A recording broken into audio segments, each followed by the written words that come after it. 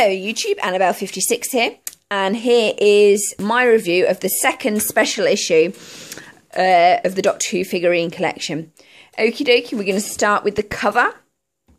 This is the cover of the second special from the Doctor Who figurine collection, and this is the cover of the first one. Now obviously the TARDIS has been around for 50 years, so there's more information upon her, but the front and back cover of this magazine are card. It is worth noting.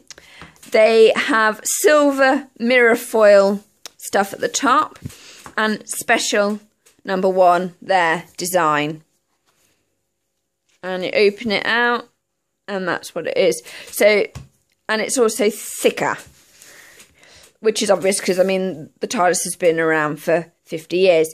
This is the Slitheen one. It is the same size as a regular magazine. It doesn't have the silver mirror foil at the top.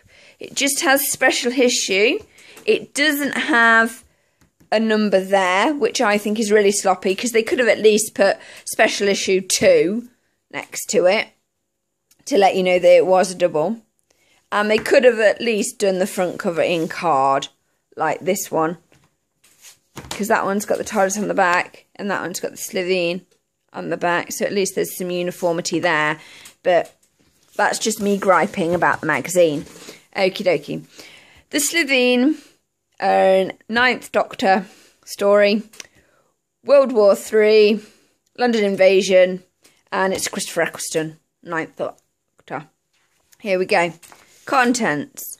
You've got the Slitheen, A Moment in Time, We Are Family, 50 Years of Doctor Who, Bad Wolf Timeline, Doctor Who Universe, London Calling, Your Questions Asked, The People Who, the Slitheen. So it is just exactly like a regular magazine, this one. It's not a lot of difference at all when compared to this one, and it just goes on and on and on, because this one you've got your figurine, which you've got here, your figurine, the Slitheen figurine there. Moment in Time, basically run. 50 Years of the TARDIS, Where the Heart Is, How to Fly the TARDIS, Inside the Spaceship, Box of Tricks, a thing that looks like a police box, the bigger asks, Your Questions Answers, The People Who. So there's clearly a lot more information on the TARDIS. I mean, it is I think it's like the oldest spaceship in a television series, and possibly the oldest spaceship in science fiction, which is quite shocking when I recently thought about it, but it is. The Slitheen, they were only sort of in the 9th Doctor's era and a little bit in the 10th, maybe. Yes, they were. No, I don't think they were with 10. I'd have to check that. But I don't think so. So hence why it is kind of like a smaller thing.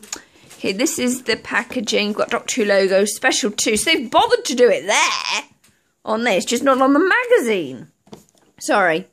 9th Doctor, Doctor Who logo, legal garb. Turn it over, and it's like that.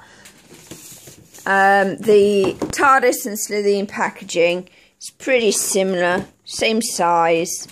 See, on this one it's special 1, the TARDIS, 11th Doctor, TARDIS. I thought I'd just do a little comparison there. Okay, so this is the TARDIS. It's beautifully done. Very nice, lovely.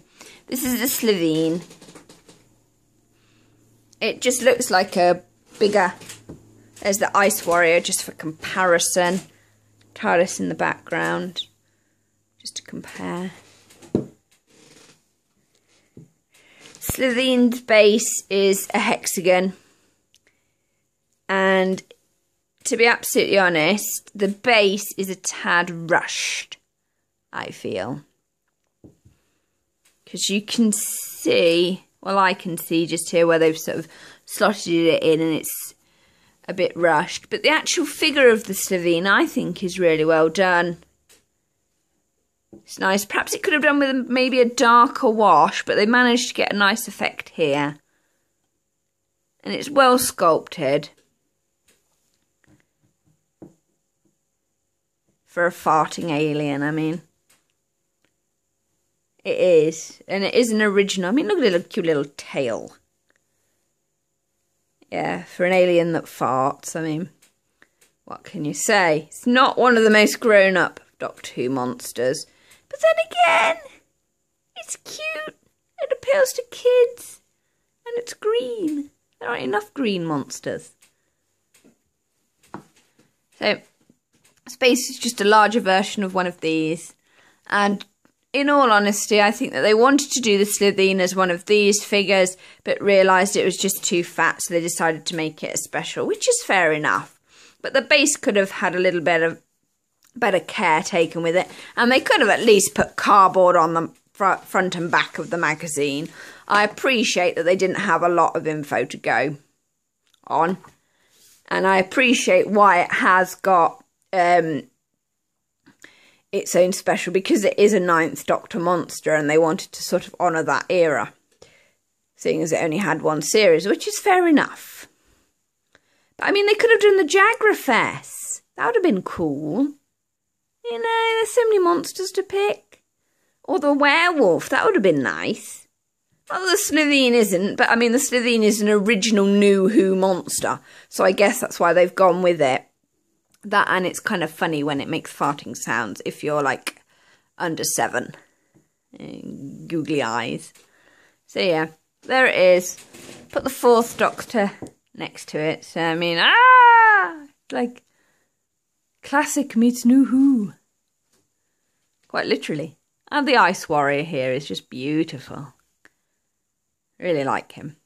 He's just worth it. So yeah, I will actually put Slitheen on cheeseboard. So I'm just going to go over here and grab cheeseboard and get that. And put it on, just because we can. So there he is.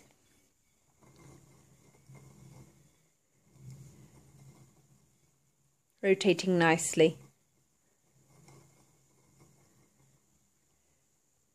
There we go.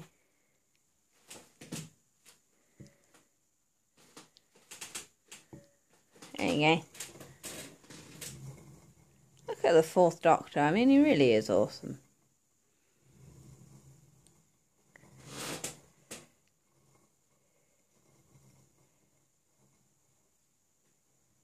They've done a great job, I think, with these figures, apart from the base on this one. Yeah. 4th Doctor there, the detail really does stand out. I just hope that you like this sort of look at them. Just get them out.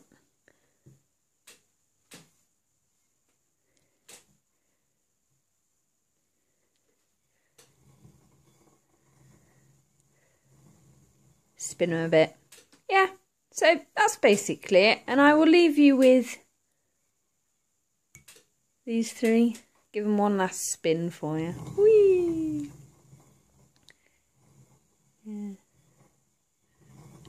Yeah. So, it's pretty awesome.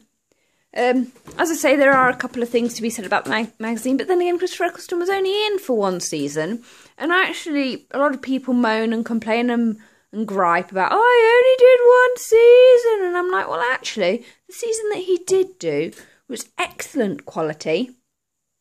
Quality was really good, got us back understanding Doctor Who, got it up to date, was really well written, and I actually think that the whole idea of him coming and going actually gets everybody used to the idea of regeneration. So he did a really huge job.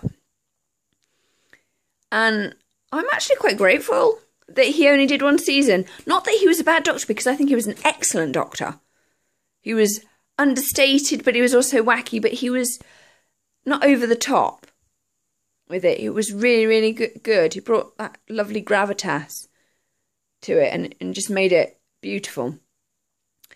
But I think that actually adds something to it, because we have a season where it's kind of like the beginner's guide to Doctor Who with Christopher Eccleston as the Doctor, which pretty much what it was for a modern audience who, let's face it, hadn't treated like the 6th or the 7th Doctor particularly well when they aired. So, yeah, okay, rant over. Slitheen, it's a nice figure. Could do with losing £300. Bye.